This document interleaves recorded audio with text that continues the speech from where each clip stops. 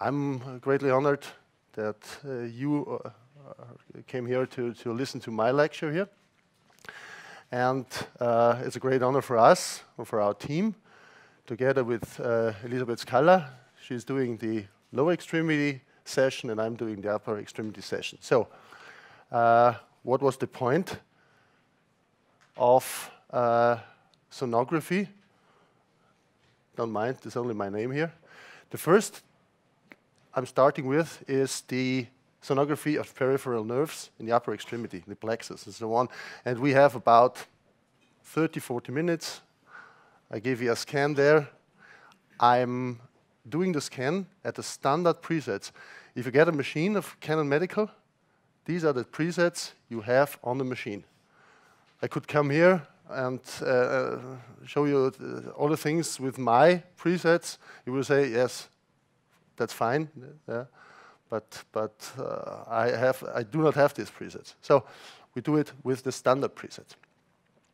And the point is also that Canon came to us with high frequency probes and asked us, what should we do? What are they for? What is the sense of this high frequency in musculoskeletal ultrasound? And that's what I want to show you, what Dr. Sim already told you. We have a center of excellence for nerve sonography. I'm doing nerve sonography, by the way, for about 20 years now. And let's have a look on topography, how to find the nerves, and how to assess the nerves. So, I try to change. This is our waiter, and this waiter brings us things. You need prerequisites to do nerve sonography, even if you do the median nerve at the carpal tunnel. But before all these small, tiny nerves is what you need: information on landmarks. You do not look for the nerves themselves. You look actually for the landmarks. And this is the way we do. This is the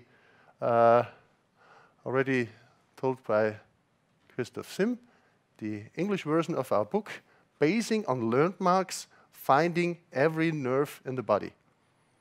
Also the tiny, tiny ones. Yeah? Also the ones you have to look first in an anatomy book. What was the nerve that does make this pain, or whatever? Yeah? You will find them by landmarking, basing on algorithms. So, how does a nerve look like? That's the first problem you have. You must identify a nerve. And that nerve looks always the same.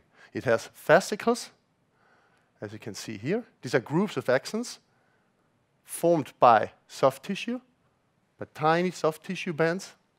And these fascicles here, together, also enveloped by a soft tissue sheath, is then, or finally, a peripheral nerve.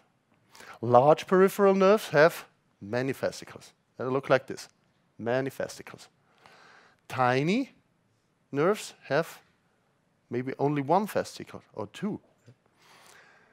Actually, with new probes, we got from Canon Medical up to 33 megahertz. We can also see, or even see in these single fascicles, how they are built up. Yeah, the structure of these inner fascicles. You will see, we'll start the scanning with a 40 megahertz probe. You see this nerve as one dot running in a typical topographic situation. But even if you have higher frequency, better scanners, better probes, you see the inner texture by sonography. And what is the image you see then by the ultrasound? Is something like this. This is a rather old picture. I brought it to you because also in this rather old picture, about 10 megahertz, yeah, you see these fascicles. You see the echoic soft tissue bands dividing the fascicles one to another from another. Yeah? And this all together with the outer nerve sheet, the echoic outer nerve sheet, is a peripheral nerve. Keep this image in mind. and nerve sonography will be no problem for you. So, I have also a menu for you, and I show you some standard nerves, just to make your eye used to this image, and some starters, nerves you may remember. Main dishes, nerves maybe you may not remember, but we can uniquely see by sonography. The point of these nerves to detect is blocking, anesthetic blocking, and some specials, very tiny branches of peripheral nerves, maybe for pain-driven patients by hand trauma or something like this. So, let's start with the ulnar nerve. The ulnar nerve has also typical topography. And where can you find it? You have a landmark. You have the scan, start the scan by defining the landmark like this. 2 fingers proximal to the epicondyle at the ulnar surface of the extremity. And here, if you put the probe here, you have this image. You have the bone, the humeral bone, you have the triceps muscle, and you have this nerve. It's a rather large nerve. It's proximal, this position is proximal to the cubital tunnel. The cubital tunnel is usually at the point where minor trauma, repeated minor trauma, make lesions to the nerve, to the ulnar nerve, and the patients come to the doctor and say, there's numbness in the small finger and so on. So this is a very important region for defining the peripheral nerve. Here, the probe position here, and you see this image. Yeah? So, go on. It's maybe a little annoying for the guys, they are already doing this nerve sonography, the median nerve. Who knows the median nerve? Who does scanning in the median nerve? Where do you start? Scanning the median nerve? On the lower extremity, proximal, okay. That's okay. And that's where you find it. So the landmark is, if you do it 10 times, you will find it without landmarks. But the landmark for this nerve is the brachial artery. The brachial artery has a typical position concerning the nerve in the elbow region. You define it by outer landmarks and you define it by inner landmarks, and you will see this typical dotted pattern of the cross-section area of this nerve again. Yeah? If you have the nerve, the nerve has always this position. There's no variant. You can follow the nerve from this position on. And the last appetizer, again a large nerve of the upper extremity, is the radial nerve, nervus radialis. And this nerve is best found where? Where do you look for this nerve? The posterior aspect of the humerus. And due to the inner texture of muscles which cover the nerve, this nerve could be visualized maybe a little ambiguously. Yeah? But here in this position, between the brachioradial muscle and the brachial muscle, in this position, where you see the indication here, you find the nerve in this septum. Here, the nerve has already 2 parts in this image. Why? Do you have any idea? What could be the point why we have 2 nerves here? Is it normal? Is it expected? That's correct. That's correct. These are the final branches. The branching is beginning already at different heights in the upper extremity, in the proximal upper extremity. Yeah? This could be variable. You can also have one nerve with typical fascicular pattern at this position. But usually you have already this partition in the profound and the superficial branch of the radial nerve. In this image, just also to teach your eye, where is the nerve actually? Is the nerve in the muscle? Where is the nerve by topography? It's always in the septum. The fascias, the septi, are always the leading point for this peripheral nerve. You can never find a peripheral nerve without septi or resembling structures within a nerve, within a muscle. There's always to follow soft tissue. There's always maybe to follow vessels, the neighboring vessels, sometimes in some special cases. But have an eye on this situation in the septi. If you have this in mind, you will find a lot of nerves that usually follow this pattern. So, these were the large nerves. Most of you already did scan these 3 nerves. These are standards. If they are neurologists, they always come to us and want to see this compressive neuropathies. What do they want to see? The median nerve and the ulnar nerve. So for us, it's rather annoying. And if you're a little or more addicted to sonographer, you want to see the cool ones. Yeah? You want to see and begin with the starters at, for example, the phrenic nerve. Do you know the phrenic nerve? Do you know what the phrenic nerve is doing? That's the nerve for innervation of the diaphragm. You need it for breathing. So, where does it come from? This is all information you have to have in your mind. Somewhere back, this information is already. You have to find it again. The phrenic nerve has also typical topography. You define the sternocleidoid muscle.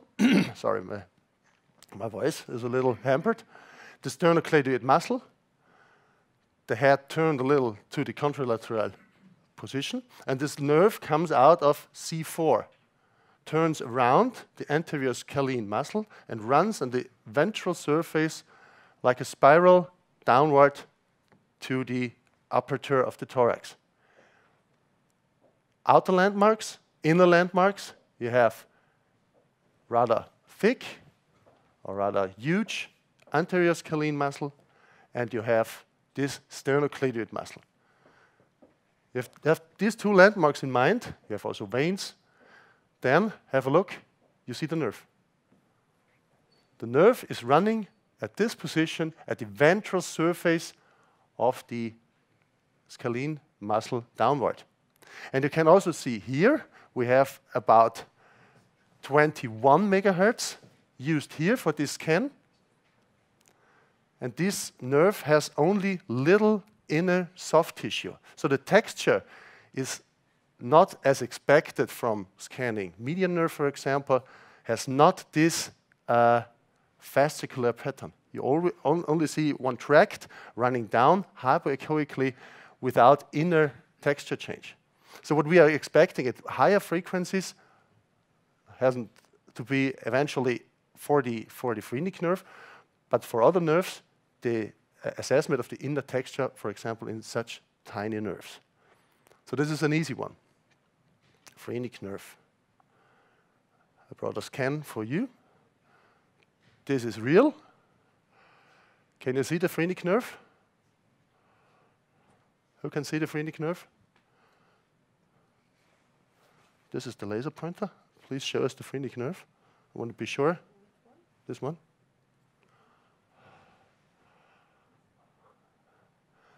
What is the landmarks? What did we talk about the landmarks? Is the sternocleidoid muscle? Yes, this large one. And the anterior scalene muscle. This is this one. There's a huge muscle.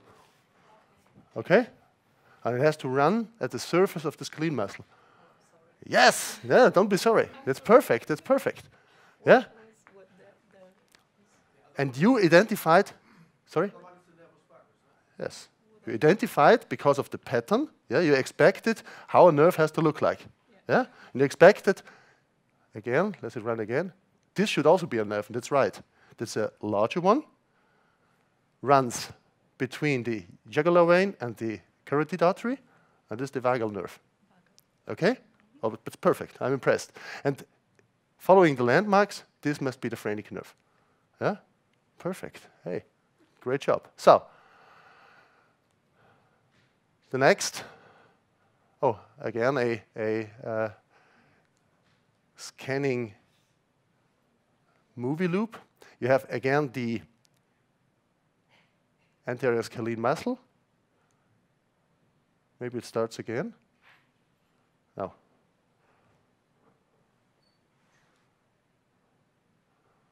Just want to show you. Finally, we're radiologists. You can depict it also longitudinally. Have a look on that. This is the phrenic nerve running down. And you have a little impression, at least, that it has a fascicular pattern. Yeah? It's not without echoic inner texture, like a vein or something like this. But you also see these tiny nerves can be depicted longitudinally. Yeah? It's feasible, basing on the landmarks technique. And another starter nerve that makes it more funny to scan these nerves is the musculocutaneous nerve. Do you know the musculocutaneous nerve? What is it doing? Do you need it? Maybe yes, if I ask like this. So the musculocutaneous nerve is one of the nerves that help us to flex the elbow. Yeah? Innervates the brachial muscle, musculocutaneous muscle, biceps muscle, and has a final branch for a sensory innervation of the lower arm, the lateral side of the lower arm. And why did I bring it to you is because it, again, has a typical position, has a typical landmarking. You have the coracal disposition of the patient, for example, the definition of the medial brachial groove by the index finger, and you see two large muscles. The coracobrachial muscle, humerus, and the biceps muscle. And between these both muscles, there is a rather huge triangle, echoic triangle, soft tissue. And within this soft tissue, the nerve has to run. He cannot run next to here or here. He runs within this soft tissue sheath. If you know the landmarks, you know the nerve.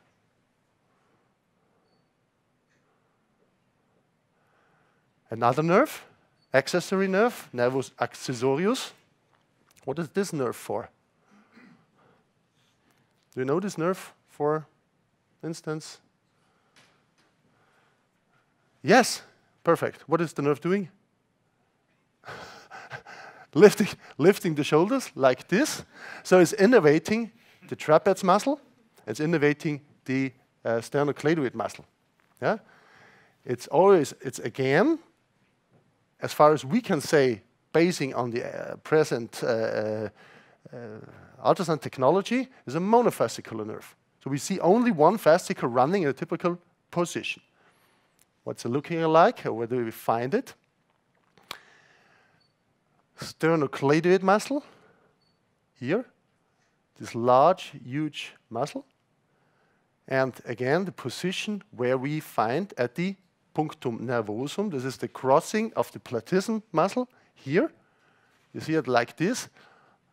You can, if you want to find it, we can try with our proband. Like this. Look like this. Grimacing. Yeah. This is the platysm and the crossing of the platysm. Yes. Do it like this. Yeah. The crossing of the platysm and the sternocleidoid muscle. There is the punctum nervosum. That's where they are easily to be found. Yeah. And you see nerves again, and you see these monofascicular nerves. And you see again, the lady, two nerves. You see it? The same image. This nerve and this nerve. We learned the accessory nerve is innervating also the sternocleidoid muscle. So the nerve must run at or within the muscle. What do you think? Within. It's running through. And this nerve is running on the sternocleidoid muscle. Is the auricularis magnus nerve. Yeah? Funny thing, this landmarking. Yeah? You find them all. And it runs underneath the trapezius muscle. And if you have a sagittal scan, this trapezius muscle looks like a wedge, more or less. Yeah? Again, we start again the scanner.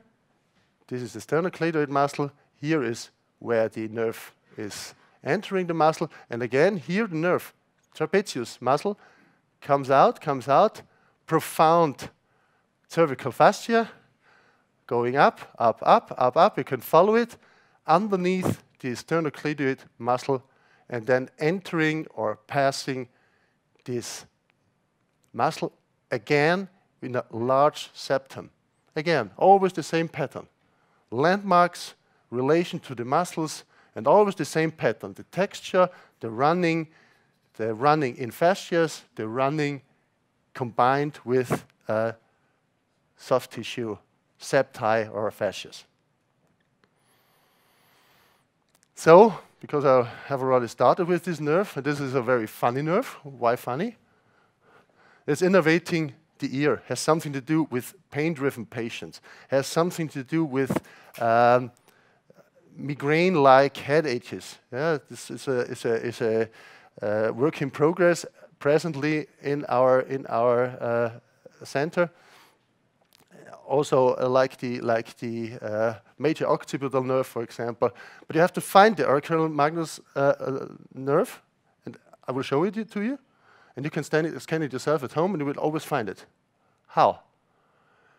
Again, grimacing, punctum nervosum, sternocleidoid. And here, at the punctum nervosum, read again your anatomy books. There are several sensible nerves. They are executing here. And these are usually roots, sensory roots of the segment C2 to C4. They're innervating sensoric informations of the skin until here, upward, including the ear, and this posterior part on the surface of the trapezius muscle. So, the outer landmark is like this. The inner landmark is the sternocleidoid muscle again, and you found it out that this muscle is crucial to find, to define, and can be a landmark for several of these muscles. Sternocleidoid muscle, and as you remember of your anatomy courses, this is the only nerve who is doing a loop around the posterior border of the sternocleidoid muscle. It's doing a loop. Yeah? The muscle is in the way, and the nerve is doing a loop behind this muscle. So if you have a loop of any structure, and you do one scanning plane, so you have the nerve seen 2 times, the same nerve. Okay? You have a loop, do a scan, you have both branches of the nerve seen. Can you see the nerve with this information? Sternocleidoid muscle is indicated. Yes? This is the nerve. Okay? You see the nerve twofold. And for better imagination, again, a video. Could you start it, please? Some videos are hampering running. Yeah, again, you see that? The loop. Deep, superficial, and the loop around the sternocleidoid muscle. You see it once, you scan it once, you understood it, you always find the nerve. Yeah? Using the landmarks and using the information, the basics information of how the anatomy runs in this field. It's a rather complex field. There are other fields that are not that complex, but the field of the plexus, of the cervical region, are rather complex. But now you have the items to also manage this region. Suprascapular nerve. The suprascapular nerve is one of the largest nerves of the plexus. It's a mainly motor nerve. And why this nerve is so important? This nerve innervates the rotator cuff. Most motions you do with the shoulder, lifting the arm and so on, next to axillary nerve, for example, but this nerve is following. The suprascapular nerve is one of the main responsible for normal shoulder motion and is in a typical course, easily to be found. Again, outer landmark, this groove, proximal or cranial to the clavicle, supraclavicular groove. And if you do the scan sagittally, you see the artery, and you see one muscle here. What is the muscle coming from the cervical region, ending up at the scapula? Do you remember? So-called omohyoid muscle. And the fun is, the omohyoid muscle has more or less the same course as the suprascapular nerve has, and is covering this nerve. So,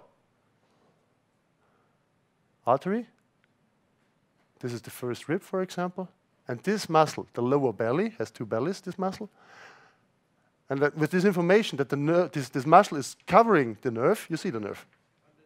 Yeah? Yeah?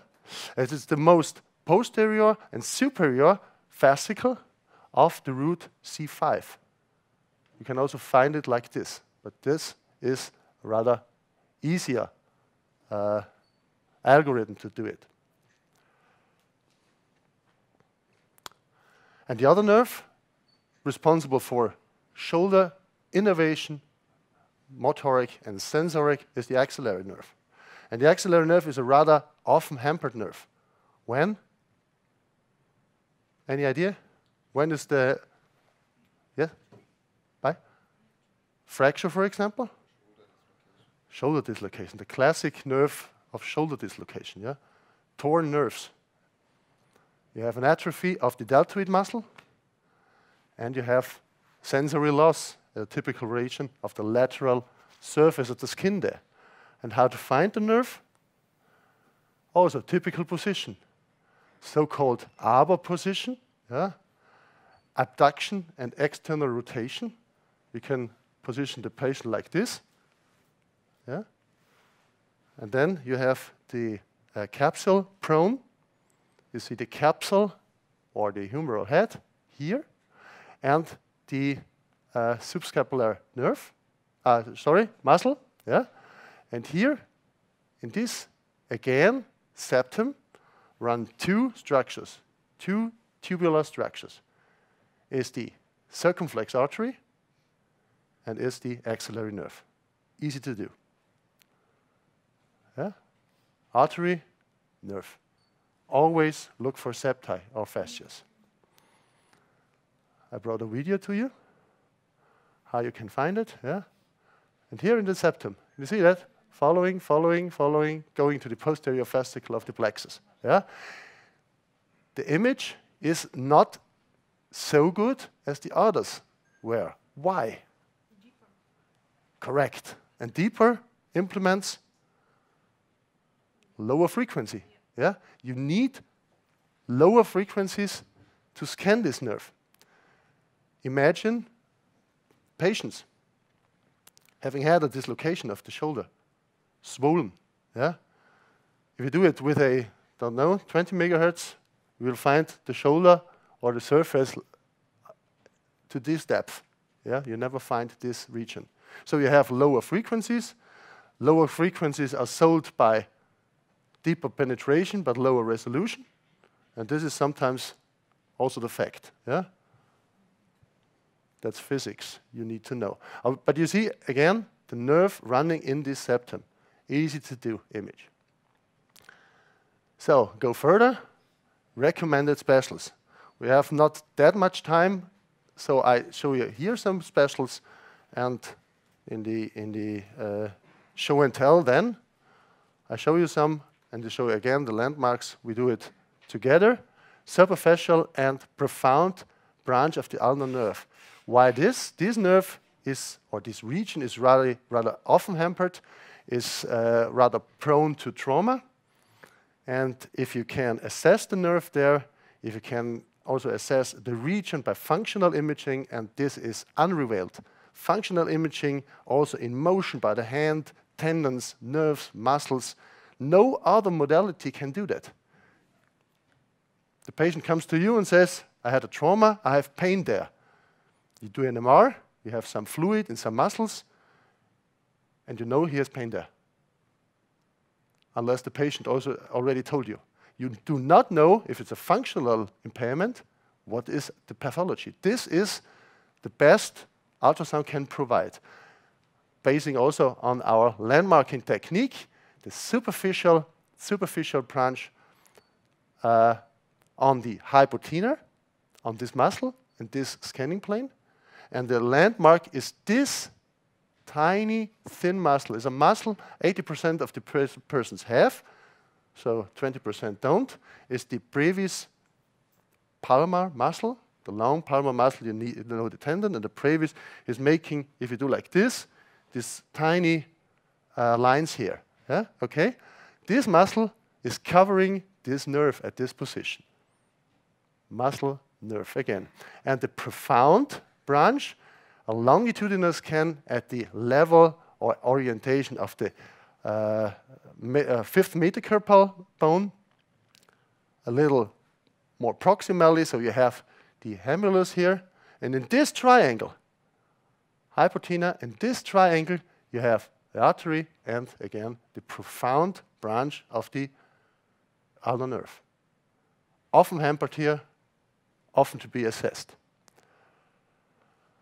And another branch of the ulnar nerve, I don't know if you remember, there's also a palmar branch of the ulnar nerve, who's innervating the surface of the carpal region, of the ulnar aspect of the hand, and is given up in the middle, more or less in the middle of the arm, at the forearm here.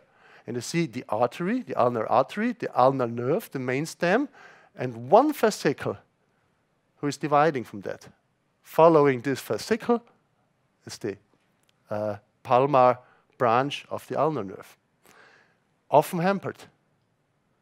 Any surgery is done here, or any trauma. This is prone to trauma.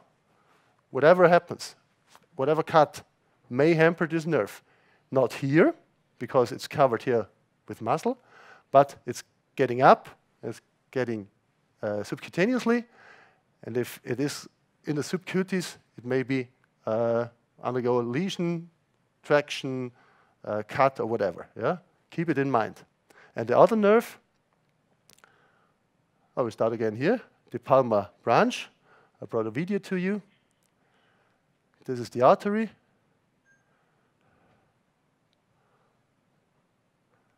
The artery, and giving off this branch. You see it? And they also saw a little hump, a little pearl. This was a trauma of this nerve. Forget it in the meanwhile, but you can find here the typical aspect, a typical position of this tiny but clearly definable structure. The distal median nerve, again, the hand, often impaired by trauma, often under lesion. There's a thenar branch and a motor branch. Finally, you find the sensible palmar branch, again, dividing from the main stem, a little small dot that's running, neighboring the tendon of the flexor carpi radial muscle. And this neighboring structure is the sensible nerve for the hand here. Tiny monofascicular nerve. And even you can define by ultrasound the,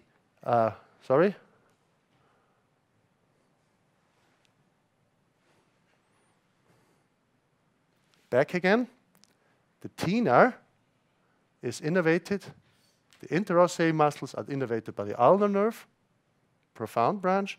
The superficial are innervated by the motor branch of the median nerve. You think, yeah, okay, that's small muscles, and what is the problem? If this hypotenar or thenar doesn't function, the hand loses about 70 to 80% of its function. You cannot close your jacket or so on. Yeah? These fine motoric items the hand has to do is basing on these nerves I showed you. And this is the motor branch. The flexor of the short flexor of the thumb is this muscle in this scanner orientation, you see this nerve entering into the muscle, neighbored again by soft tissue. And again, here you see this entering of this nerve, exiting, entering. It's like a sweep up and down. And you can clearly define also together with motion, with functional assessment, where the nerve is hampered, which nerve is hampered, what is the reason why the patient has his problems. So last but not least, superficial branch of the radial nerve. Again, an often hampered sensory nerve, and that's the final one of this talk. You again have landmarks, and the landmark here is the brachioradial muscle. The brachioradial muscle is this one. It's a huge flexor of the elbow, and at the border of this muscle, there's a fascia, and in this fascia, this nerve is running downwards to innervate the radial and dorsal aspect of the hand. Very often hampered by surgery, by hand surgery. Tenovaginitis de Carvin, if you maybe know, the cutting of the extensor, retinaculum extensorum, often ends up in a lesion of this nerve. To find this, to define this, to have a maybe therapeutic option for the patient. Easily and cool done by high-frequency ultrasonography. So what we have here is the actually old book. That's the German version. As Christoph Sim already told us, it's a huge success. We didn't expect it, and that's why Springer forced us to do also a English version of this book. And all I told you of these, some of these tiny nerves, together with the other nerves in the body, are to be found in this book. It's already in press, and it's coming up in, I think, April this year. And again, let me invite you to this international workshop we're doing. It's an intensive 2 days workshop in London. Maybe you have time, and it's usually much work to do, and it's also wow of all the participants having done these workshops with us. Last year we were here in Vienna. It's amazing. Yeah? It's amazing also the learning curve of the colleagues that taking part in these workshops we are doing and we are planning.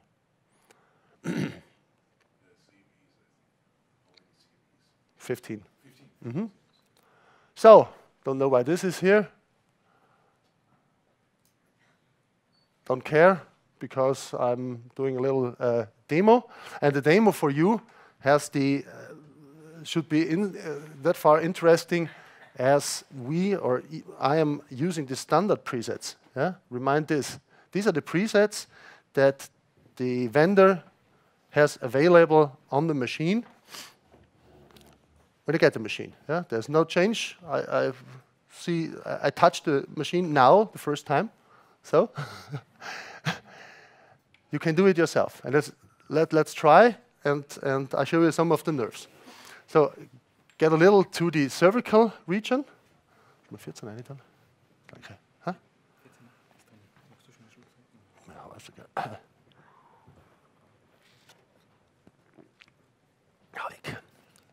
So. Oder? Ist leichter so. Einfach hinlegen. So. Patient looks like this. Can I have an image of the cervical region here? Okay, perfect. You see in the lower left quadrant. Jetzt immer eine Grimasse machen. Sozusagen, Platisma. So, fest. So. Richtige Grimasse. Yeah, you see the border here of the platysm muscle. You see it? And this is the sternocleidoid muscle. Sternocleidoid muscle, border of the platysm. Let's have a look what we find there. Maybe it's right what I told you, maybe not. Forget. So, sternocleidoid muscle. Again, we have the, just for orientation. What is this structure? Don't cry so loud, I cannot hear you. Yes, carotid artery, and this is the vein, yeah. First scan the large things. And here, as the colleague told us, nervus vagus. So, what is this? What is this bony structure here? Can you imagine? Sorry? The transverse process, yes, that's a vertebral body. That's it, transverse process. And exiting here of the transverse process should be the plexus. Brachial, cervical-brachial plexus. So that's it. Okay. Again, landmarks to show you something beyond the already told things, or just have a look. Landmark, sorry, landmark again. This muscle is the anterior scalene muscle, and on the anterior scalene muscle is what?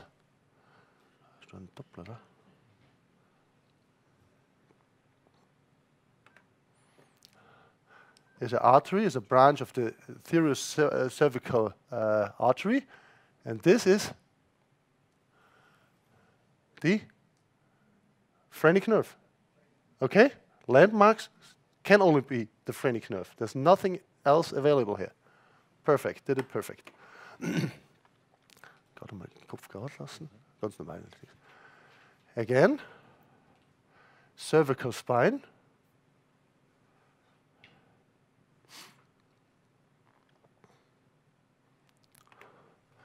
Take this position. Carotid artery, jugular vein. Here, rather large nerve, vagus nerve. And here we have again muscles. Longus, musculus, longus colli, and longus capitis. And between them, you also see a structure here. What is the nerve here? Do you remember? I think you have your anatomy books found again at home. This is the stellatum ganglion. This is the sympathetic tract here. Yeah? Landmarks may be found in the book, for example.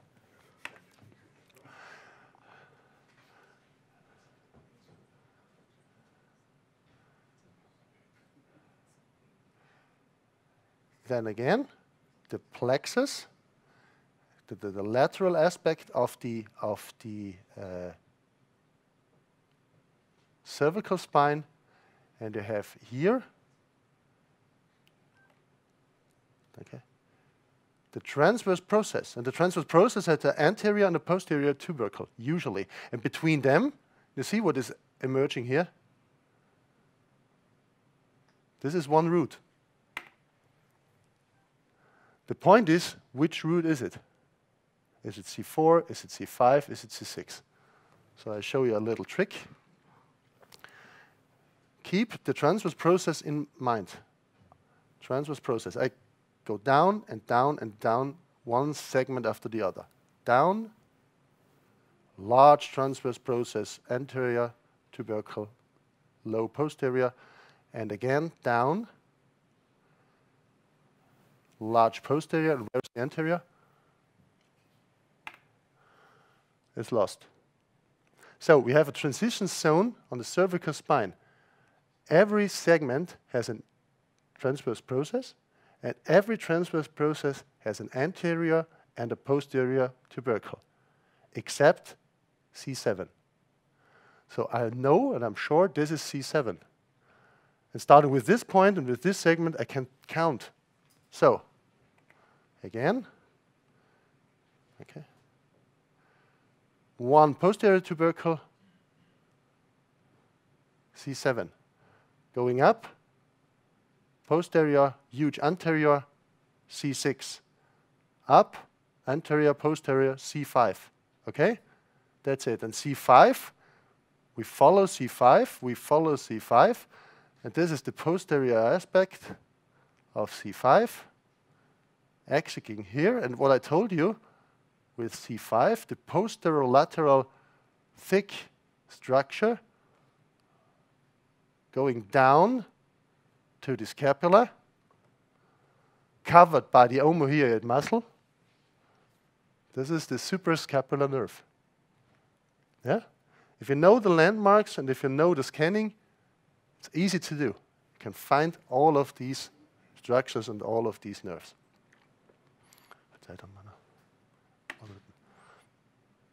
Okay? So for the cervical region, if you follow this region and if you do this region standardizedly, also following the landmarks, it's rather soluble to find the according structures. So again, here, and then I stop with the cervical region, we have the plexus. I have the standard settings. I did not change anything to the settings. Only maybe now the depth a little bit, okay? The plexus here. Anterior scalenus nerve, posterior, medial scalene muscle. And if you go like this, you have a root here. Follow out the root. And you have a nerve going down or outward here in some segments. Not actually within the muscle, with a soft tissue band within and through the muscle. This is the long thoracic nerve coming out of C5, C6, 2 or 3 roots going through the medial scalene muscle and going downward to the lateral aspect of the thorax. So that's for the cervical region. The other thing is, let's have a look at the arm. What was the landmark for the radial nerve? Can you remember?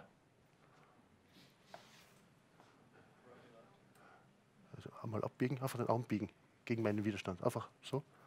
Turn the hand like this, locker lassen. Nicht abbiegen. Yeah? He's flexing. Not well seen. Oh. He's flexing, and you can see this. Yeah? This is the muscle. He's coming down from the humerus bone, brachioradial muscle. Yeah? This is our landmark here. Yeah? Biceps here. Yeah? Biceps and brachial muscle here. Gott, locker hinlegen wieder. This is the landmark. Yeah? This groove. Going in here. Can you see the radial nerve? Perfect. Yeah? That's it. Yeah? Brachioradial muscle, and this is the whole cross-section of the radial nerve. If you follow the cross-section of the radial nerve downward, it's dividing. You can see the division. Yeah? And this is a point of, where are we? You see the inner fascicular texture of the both final branches. And this is, keep in mind, 14 megahertz. So we change to, for example, 24 megahertz to see the change, standard settings.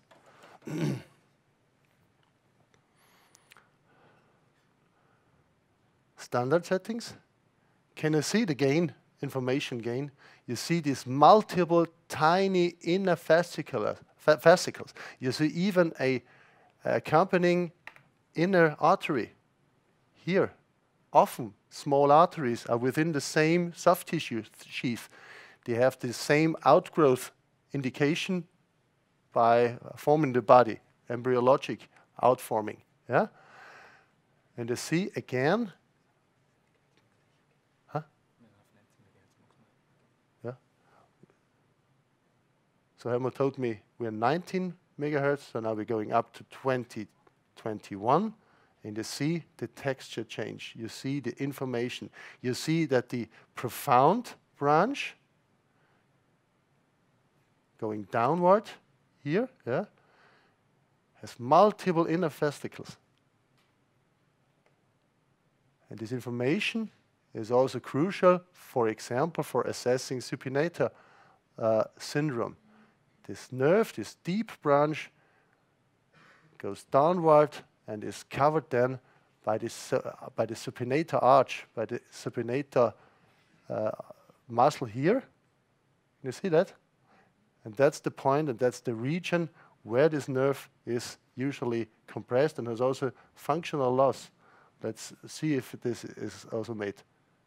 A scan longitudinally. You see here the longitudinal scan of the profound branch of this nerve.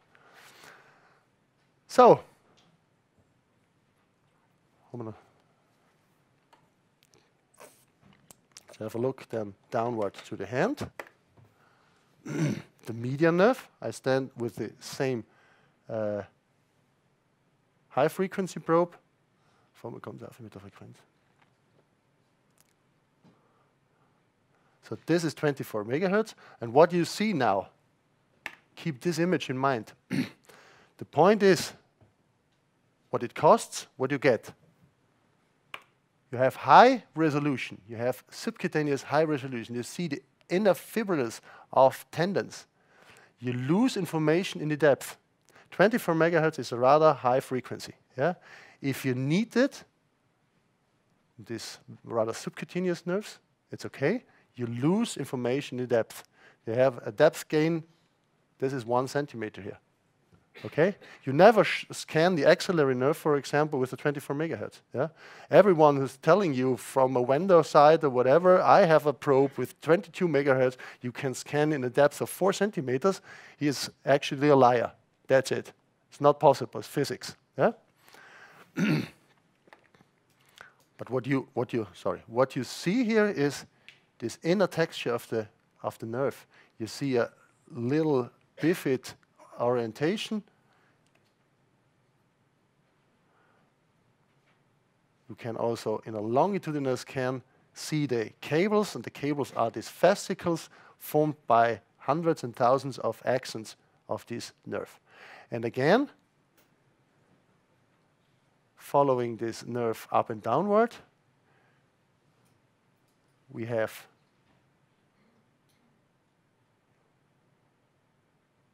one small, looking like fascicles, exiting this nerve, perforating the brachial fascia here, and going down, accompanying or neighboring the tendon of the flexor carpi radial muscle to innervate the sensory field of the radial palmar aspect of the hand. Yeah? This is one of these crucial nerves here, and with the 24 megahertz, remember the image of the lecture first. You have,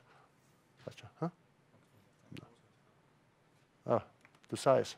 Maybe can you show you the size? Yeah, that's actually.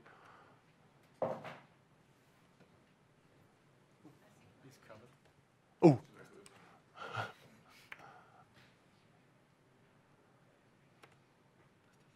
Yeah. We are at 0.6 millimeter size. There's nothing, that's nothing what the standard, for example, MRI or whatever can depict. It can depict sizes like this, but with a huge consumption of time and whatever, yeah, and costs. I have the standard scanner with the standard preset and show you the nerve. And if he has pain and if he has a trauma there, you can exclude, for example, rather easily a lesion of this nerve here. And now, as a final, let's have a look if the guy has the muscle I told you before. Yes, he has.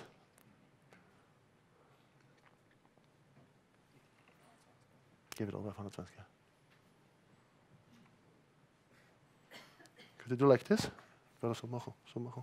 Yeah.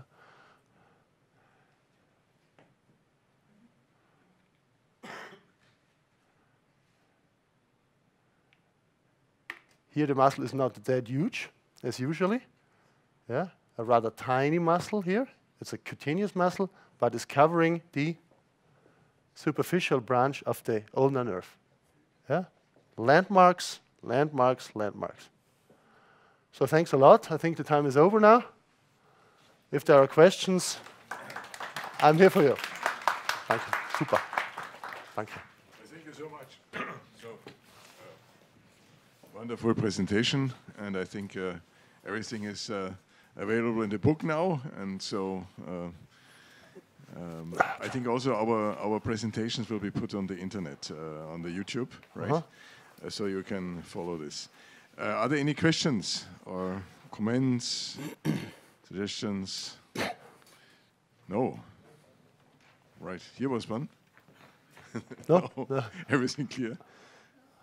Yeah. Necessary for me it is a little bit I am not used to use these fingers to find all the locations, just to scan, and like for radial nerve, you go and you find.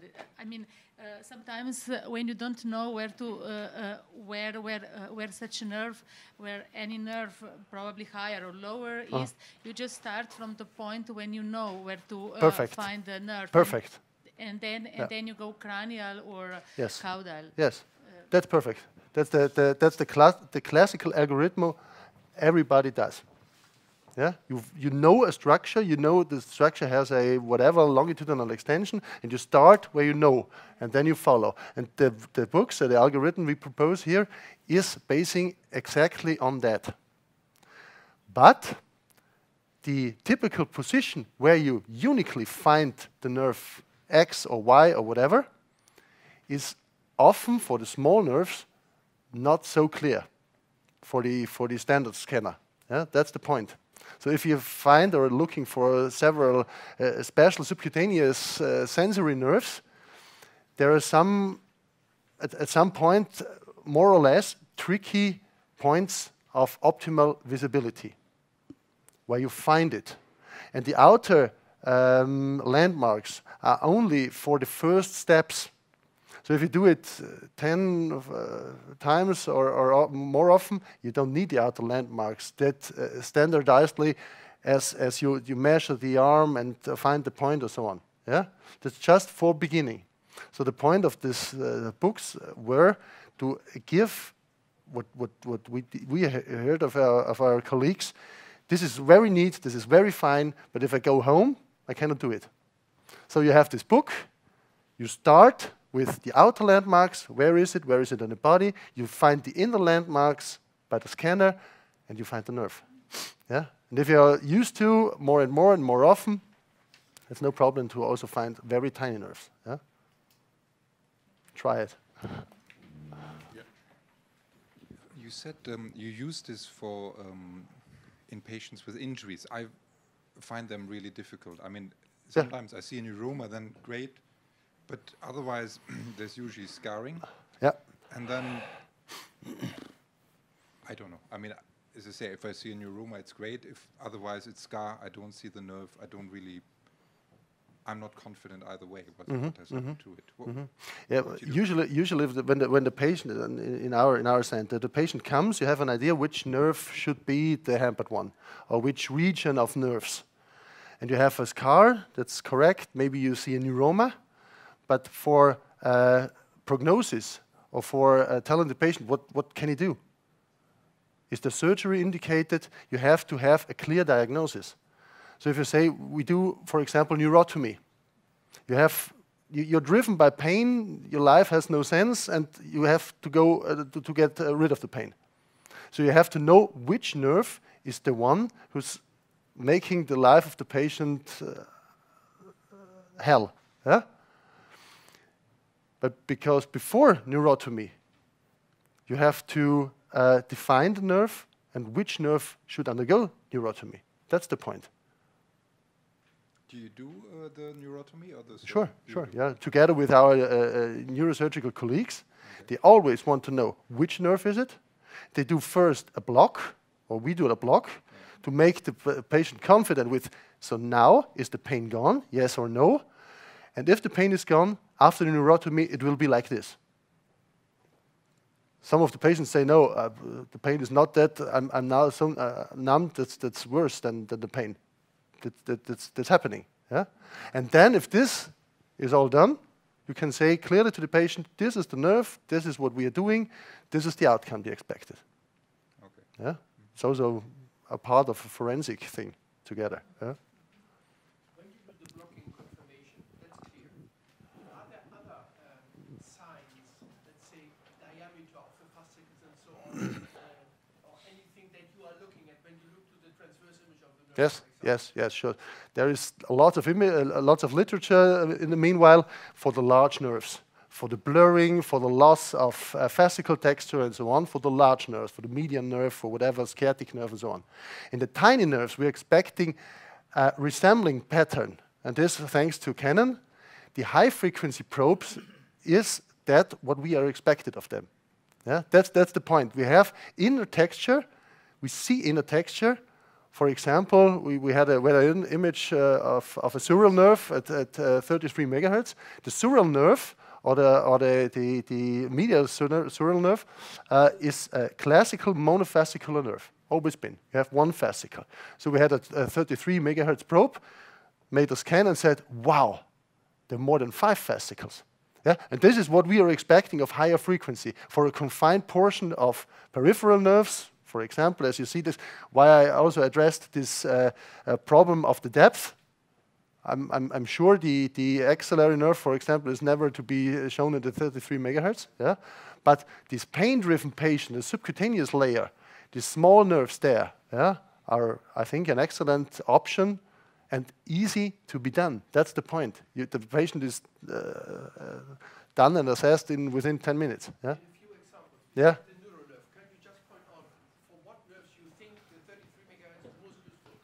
For every nerve that's lying mainly in the subcutaneous region. Maybe also, and this is one thing we are intensively dealing with at the head of the trigeminous nerves and of the facial nerve. That's work that's presently ongoing. That's working well. It's very well. Yeah.